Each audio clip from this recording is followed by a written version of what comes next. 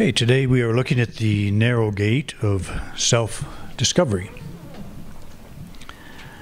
This is based on a statement from Jesus, as you would guess. It says, "Enter by the narrow gate, for the gate is wide, and the way is easy that leads to destruction. And those who enter by it are many. For the gate is narrow, and the way is hard that leads to life, and those who find it are few."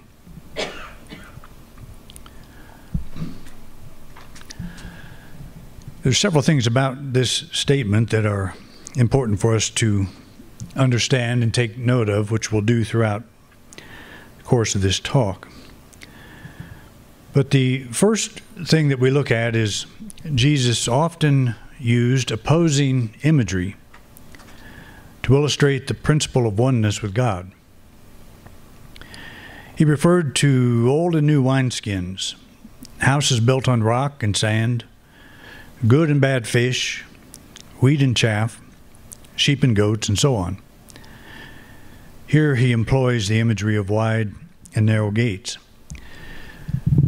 And that's an important feature to notice, because we can always look at these pairs of opposites and see how they easily represent two aspects of our own consciousness. And most of the time they can be interpreted as the intellect and the intuition, or intuition and intellect. And today we're going to look at the intuition as the narrow gate, the one that is difficult to find, the one that few find. The intellectual gate is the one that's wide open. The whole world is following that. And there are a lot of different ways to illustrate that. But in making these comparisons between intellect and intuition, we are by no means saying one is better than the other. The question is, we're on the spiritual path. How is it that we tap into the unseen reality, the presence of God? Do we do it through the head or through the heart? Do we do it through the intellect or through the intuition? When Jesus talked about God as spirit and God must be worshiped in spirit, he's not saying God must be intellectually worshiped. That's the way the world does it.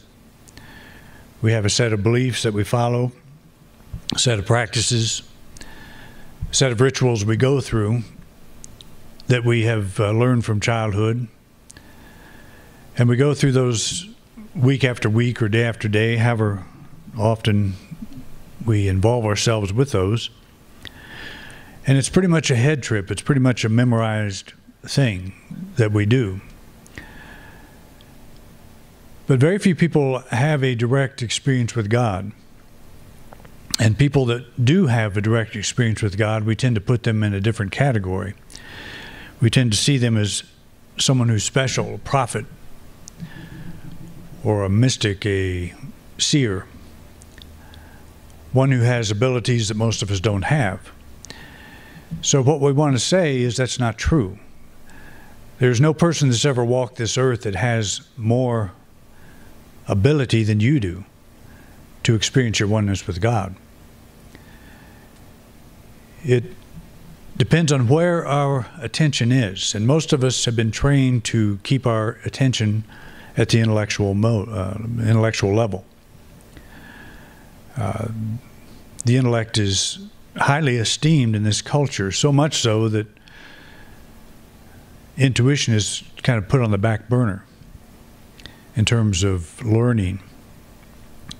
But it's not to say that one is better than the other.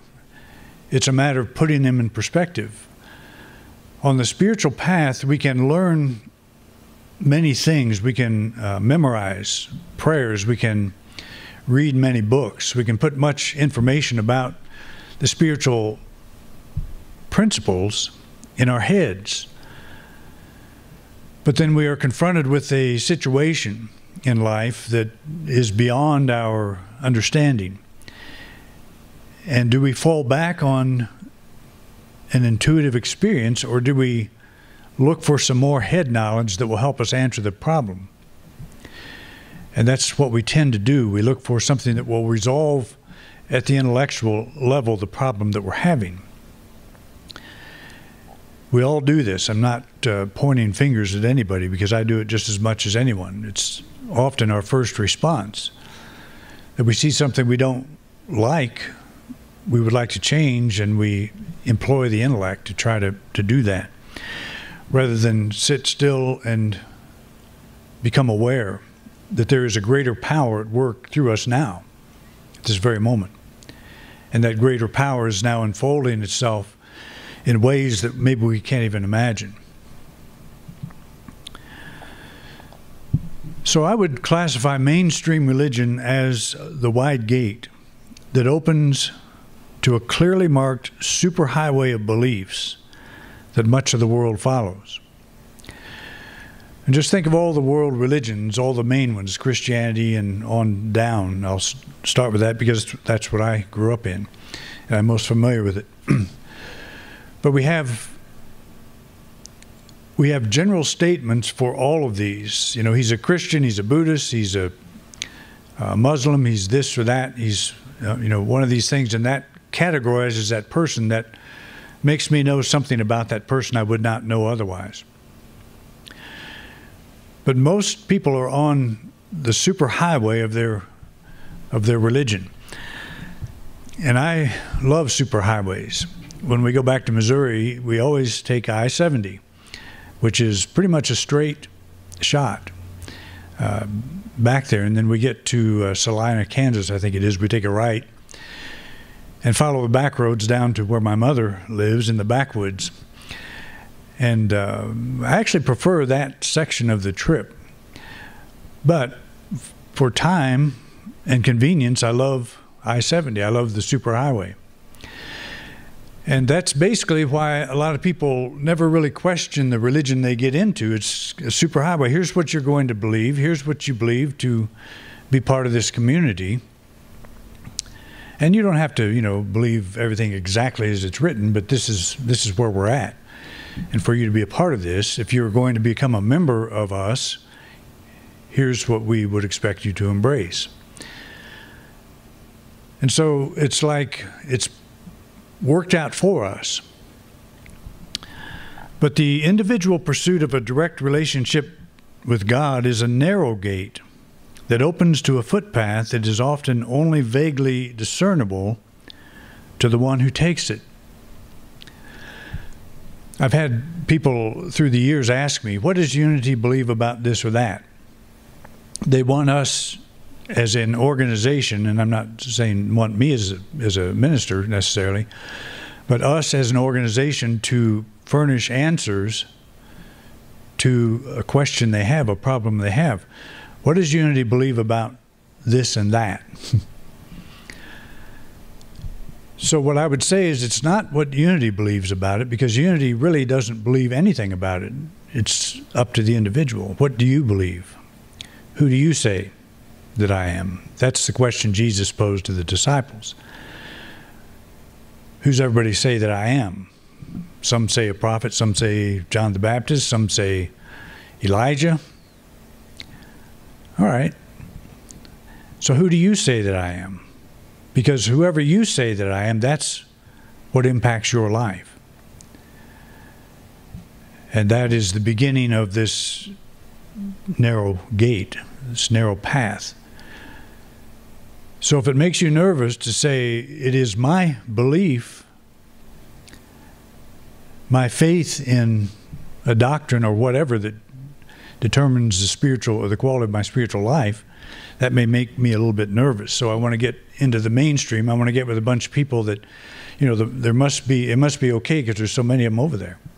So if I go associate with them, then I'll be in the fold. And yet, while you're in the fold, maybe you have noticed this, you don't always feel like you're saved. You don't always feel like you've got the answer that you're seeking. You don't feel like you have that emotional connection to that power greater than yourself. It's a head thing. You're on the superhighway and you're barely noticing the scenery that goes by. But as you step upon your own spiritual path, you're on a path that nobody's ever been on before. There's only one you. And there's only one way that God expresses through you. There's only one way that God expresses through me. The Son of God we speak of is not Jesus. It is that spiritual essence in each one of us. And I think that's what he was talking about when he said to go pray to your Father who's in secret. Find your connection with your spiritual source. It's a narrow gate. Not everybody's going to find it. It's a difficult thing to find. But it is there.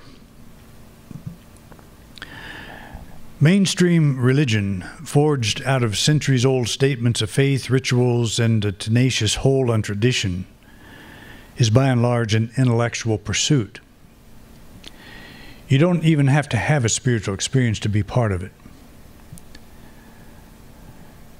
Yet at the beginning of each of these canonized systems of belief, we find the lone, intuitively awakened mystic who took the superhighway off-ramp and traveled instead their own unique footpath of direct revelation.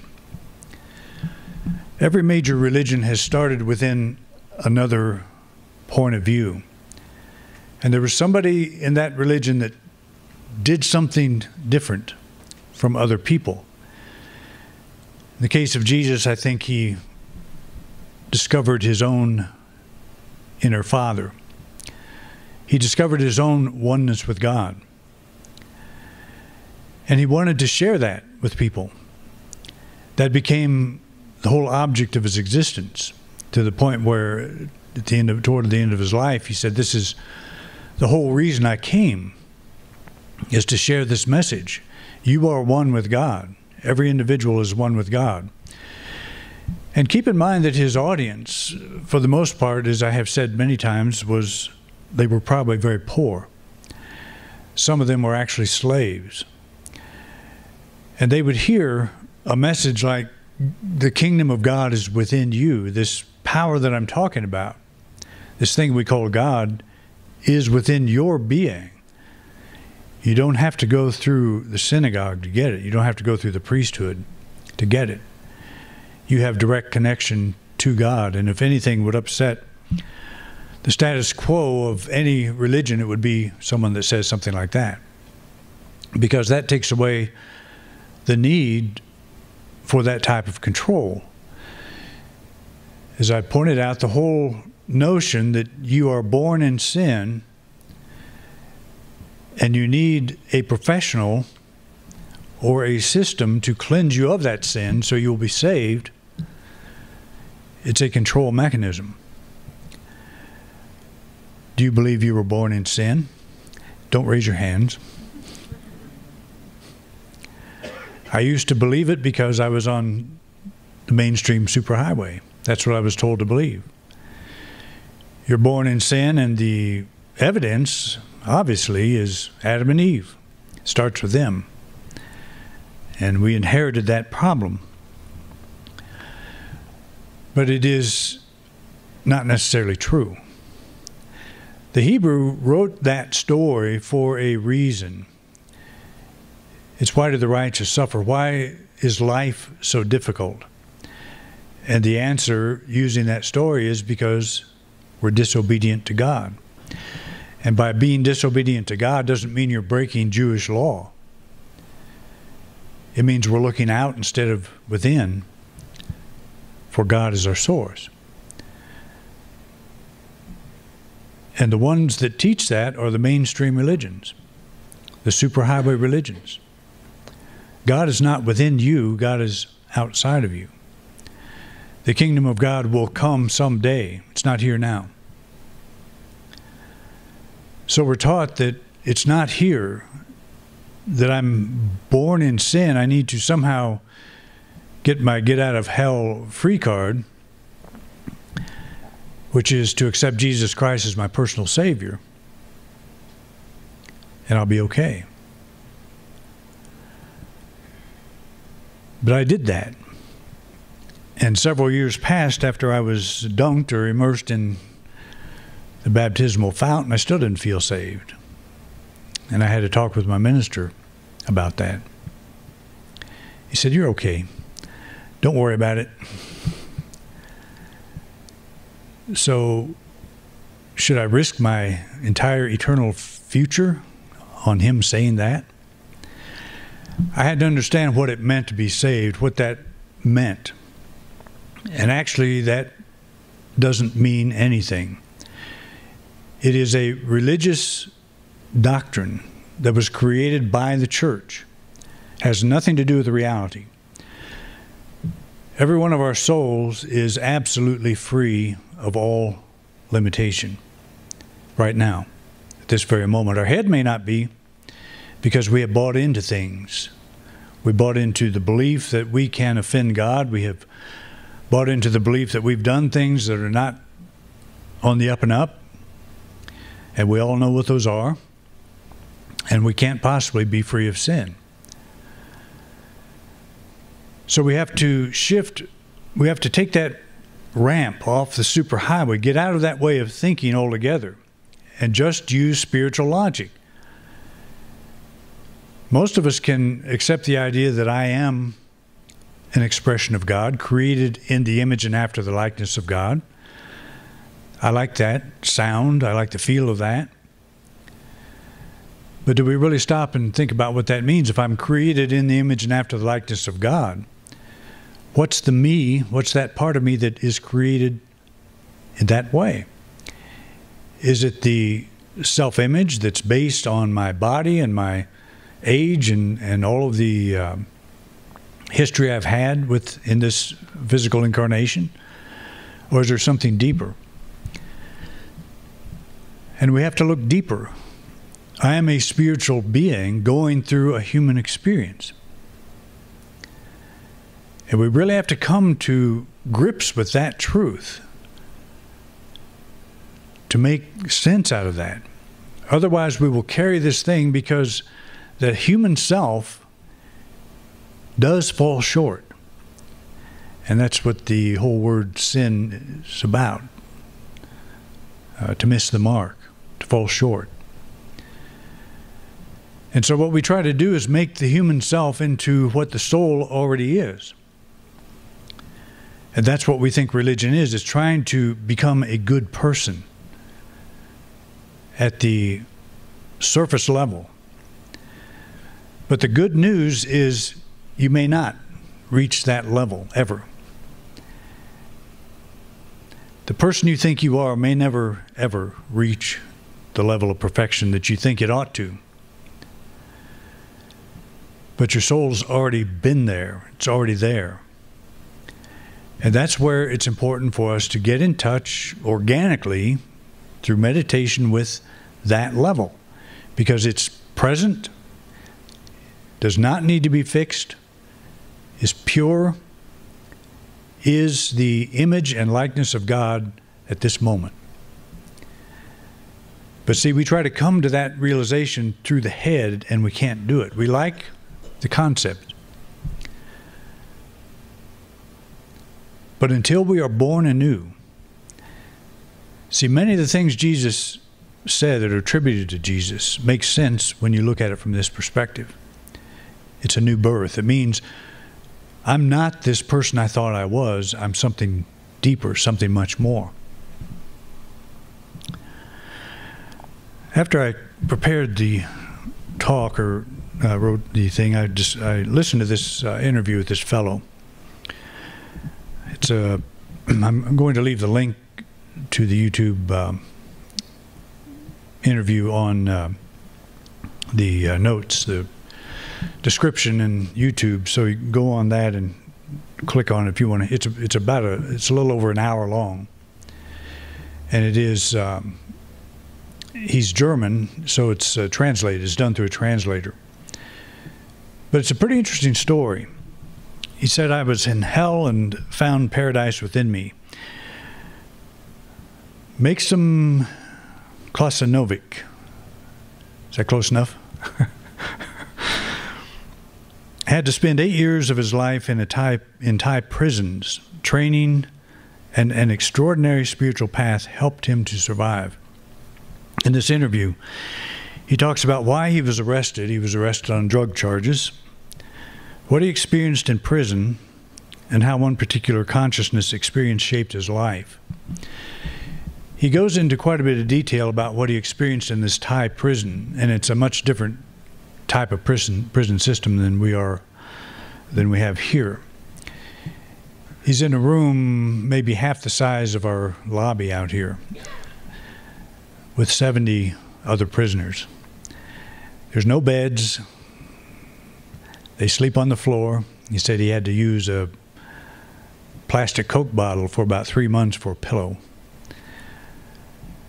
It's just absolute, and if you get up to go to the bathroom at night, your spot that you have on the floor will be taken up by people around you, so you can't get back into it. But he described his experience as absolutely horrific. And we can't even begin to comprehend what it was, the kind of thing he went through. But he noticed there was a man that was sitting in a meditative position, and he seemed to be okay with everything. And so he asked the man what he was doing. The man said, "You're breathing wrong. You don't know how to breathe." And so he taught him how to breathe, how to take a full breath in, hold it, let it out, do this just a few times, and become aware of that. Stop thinking about everything else.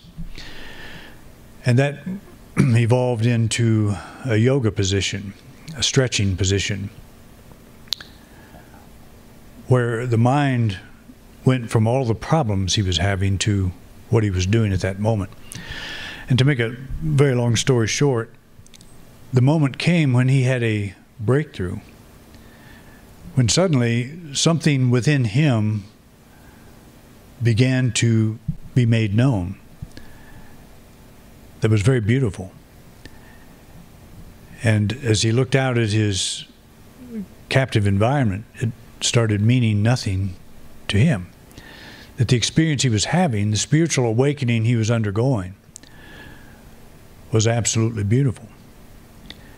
And it didn't matter where he was physically.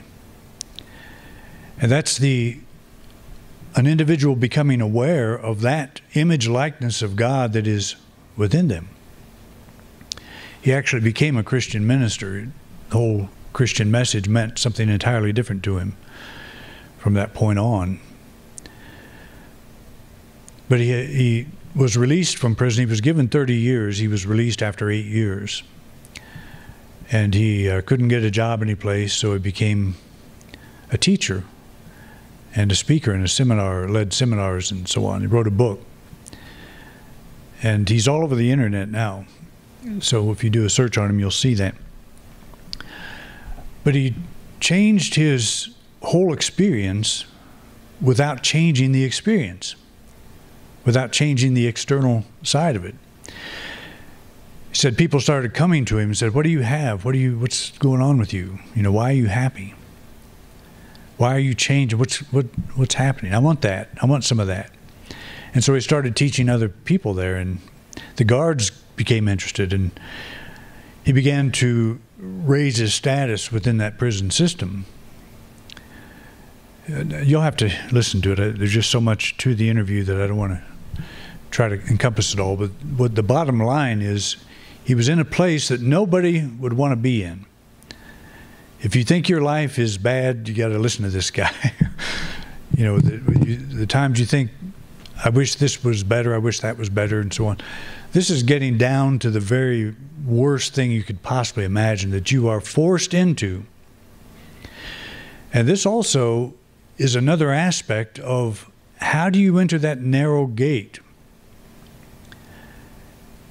You have to have incentive. There's got to be some motivation. Sometimes your life has to be so bad that you don't know where else to turn. You hit bottom.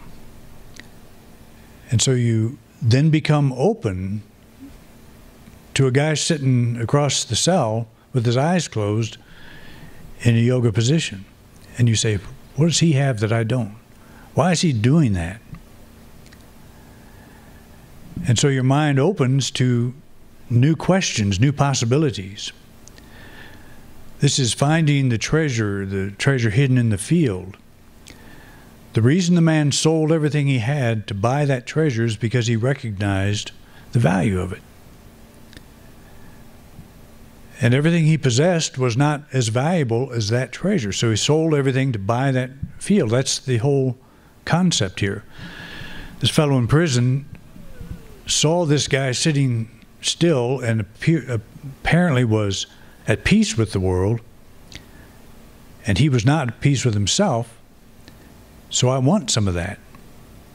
How do I get it? And that's really the question. And not only how do I get it, but am I willing to stay with it until I do get it?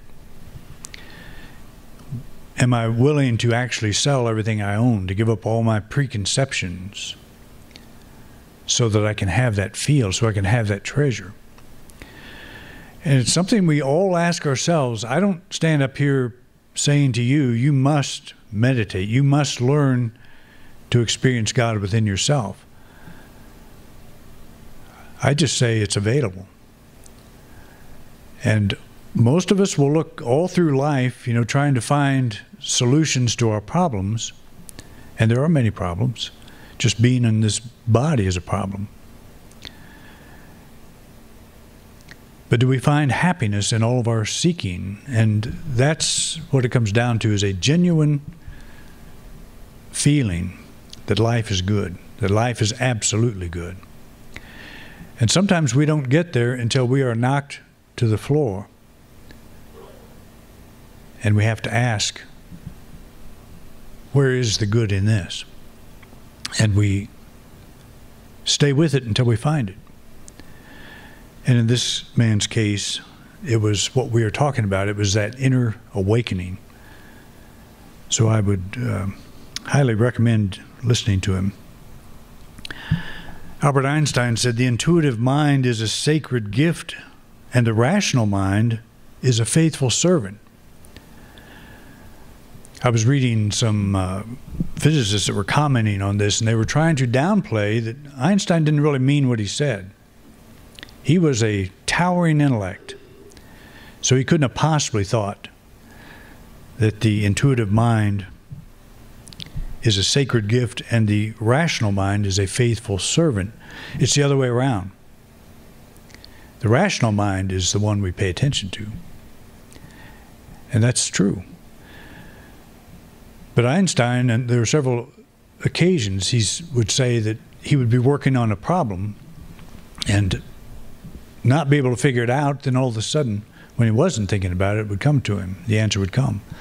And he considered that the intuitive way of learning. And what we're talking about here in the spiritual sense is further down or deeper than what Einstein's talking about here. Because we've all had that. Have you ever lost something? You look all over the house for it and you can't find it any place. You stop looking and next thing you do, you walk over and pick it right up. You find it. That's the kind of intuitive insight that he's talking about. It's not the same thing we're talking about at the spiritual level. This is finding something that is absolutely real, but it is not apparent to the rational mind. While today's academic standards reverse these values, it is through our intuitive faculty that we experience direct exposure to the spiritual reality that opens the narrow gate of true spiritual discovery. So, as a minister, I can stand up here and talk about this all day long, which I've done, and it's head stuff. We've got to get to a point, every one of us in our own life, and probably most of you have, where you say, I want to know what this really is. I want to know what the experience of God is like. And we pursue that until we do experience it. The intellect builds its reality based on material appearances. Jesus said, do not judge by appearances. He pointed out that God is spirit. Like the wind, you cannot see it, but you see its effects. To worship in spirit is to go alone into your inner room, to be still, and come to know God as your living source. And that's the end of the story there. So the narrow gate is the intuitive faculty. Every one of us have it. And we're able to focus in on that one presence and one power. So it's up to each one of us to do it. But it's there, and it's not going to go away. Behold, I stand at the door and knock. It just keeps knocking. Thank you for watching this week's program. If you enjoyed this video, please share it with others. We want to reach as many people as we can, and we appreciate your help. If you'd like to help support this ministry, just click the donate card at the top right-hand corner of your screen. Your financial support means a lot to us. We have many subjects in our video lineup, so feel free to take a look. If there's a topic you don't see and would like me to address, just put it in the comment section. I'd love to know what's on your mind. To subscribe to this channel, simply click our logo. Thanks again for your interest in independent unity, and have a wonderful week.